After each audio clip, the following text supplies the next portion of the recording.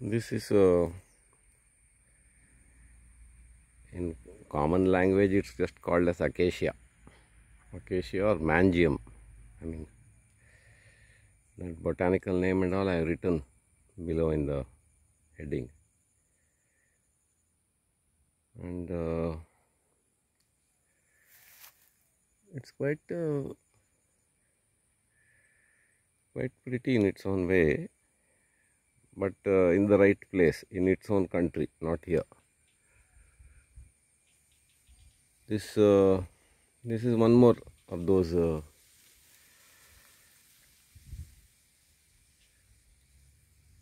invasive weed category now. It was first brought in. It is originally from that Papua New Guinea and northern Australia, it seems. Where it grows quite well and it's a good performer. Wood is quite nice. It is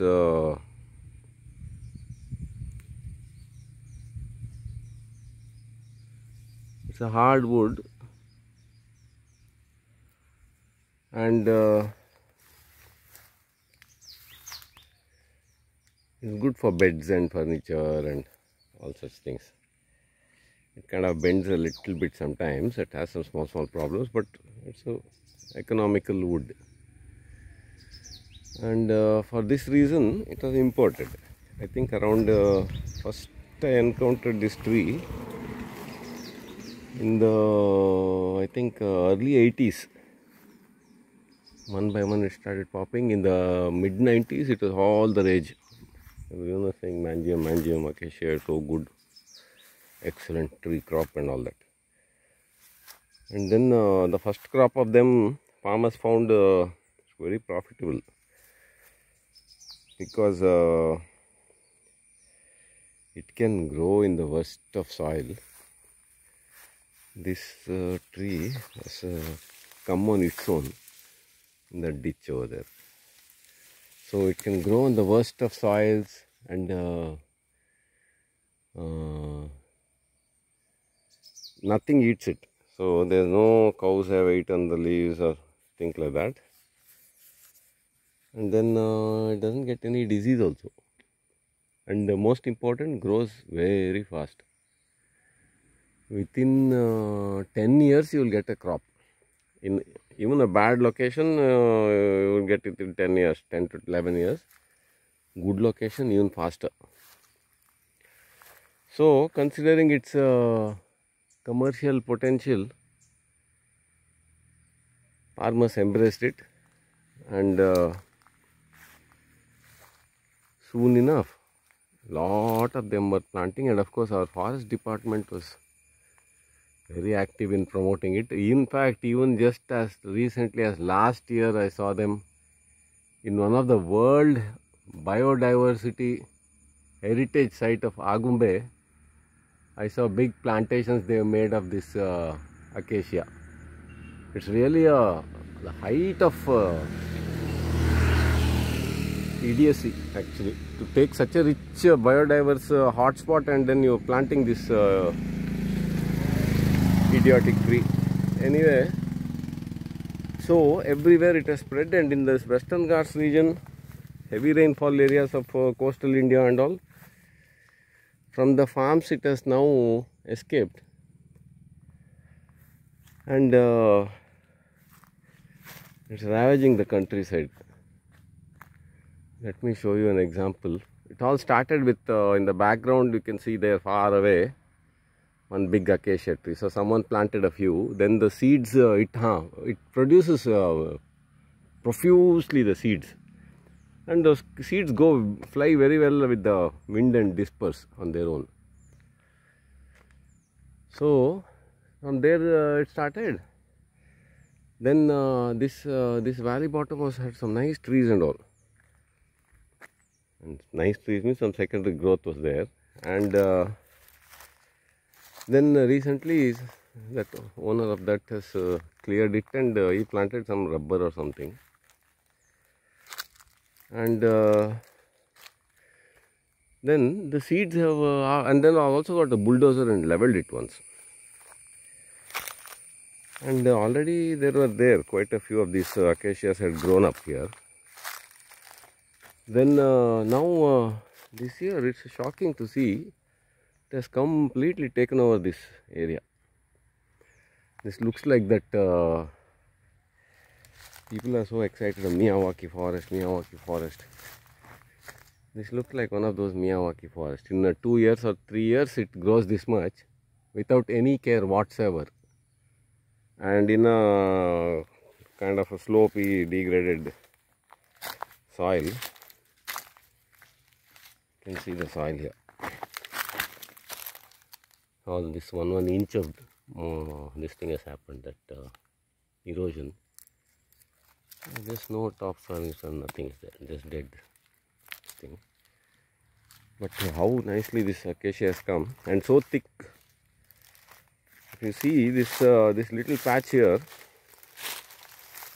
it is hardly, I will say, some 10 feet by some 5 feet. 1, 2, 3, 4, 5, 6, 7, 8, 9, 10, 11, 12, 13, 14. About 50 or 60 of them are there, and younger ones also there underneath. Once they occupy like this, forget about your biodiversity, local plants, trees, butterflies, birds. A death sentence for them. Because this is now occupying a prime area in a high biodiversity place on the roadside actually. And then because the private property comes from there down. If this place was occupied by local pioneer species like peltata and that brainia and all those kind of things, plants, that sunlight is used and then the plants make the fruit and all, and numerous creatures can live off while the tree also grows. Like jackfruit, mango, so many native trees are there. And for fast growing wood, we just have to find the fastest growing native species and go for it. Not just, this is madness to get this kind of exotic trees and then snuffling out all the life of this region.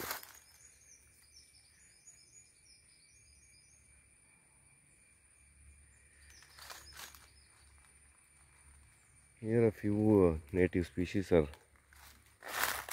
attempting to come and survive. This is that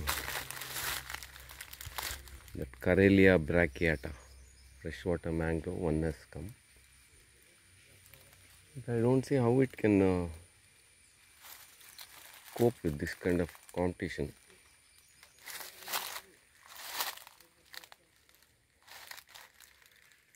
Then some shade loving plants are there, one or two. The two is at the edge near the rock.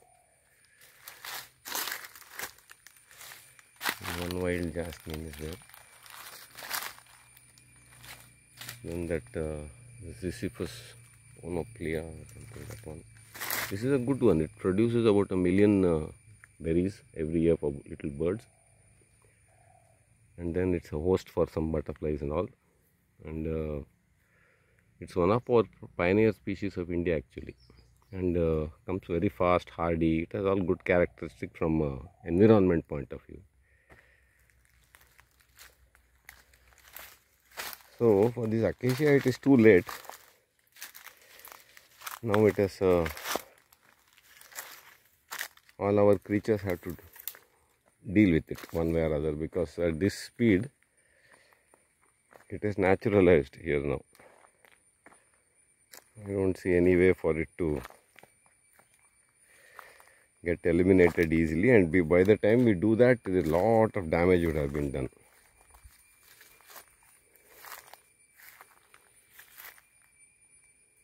There they planted one coconut, I think. This is the one of the water flowing area. I think here it is water is flowing so fast that this acacia couldn't settle.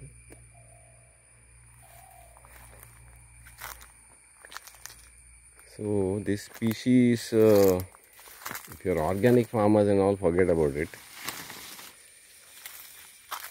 Regular commercial farmers, they have their own priorities and compulsions, so I will not get into advising them. But forest department certainly shouldn't plant this or encourage it in their nurseries for any reason. If they want something commercial, some bamboo can be grown. India is a good place for bamboo. In that clear cutting, one Alstonia has been spared. Alstonia scolaris, that's about it.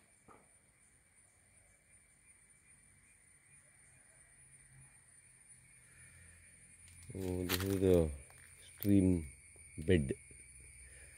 Stream, it's a height. I mean, at a height, so there's one of the collection mini streams that add up to a bigger stream.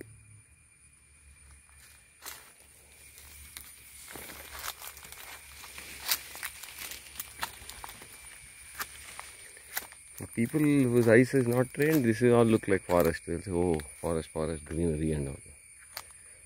This is not greenery.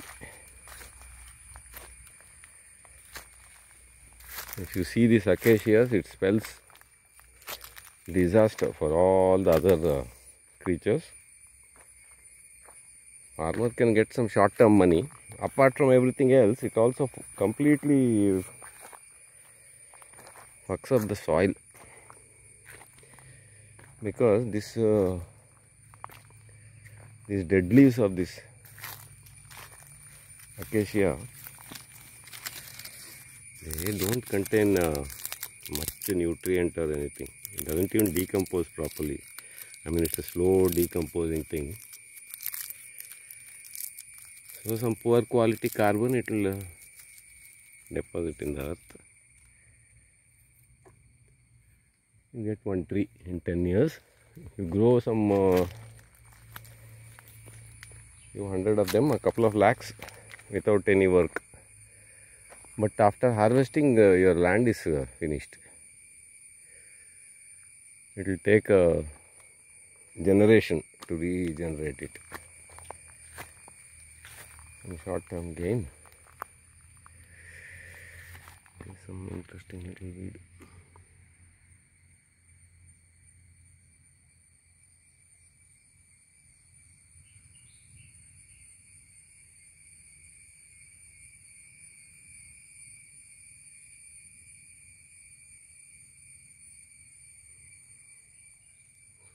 So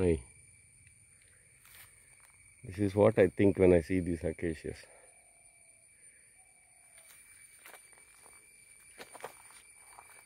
The entire hill is covered with them, thousands and thousands of them. I've seen this kind of so-called forest in Europe. It's all just one species, woods, like they call it as woods. Just monoculture. It looks green and nice from a distance. That's about it.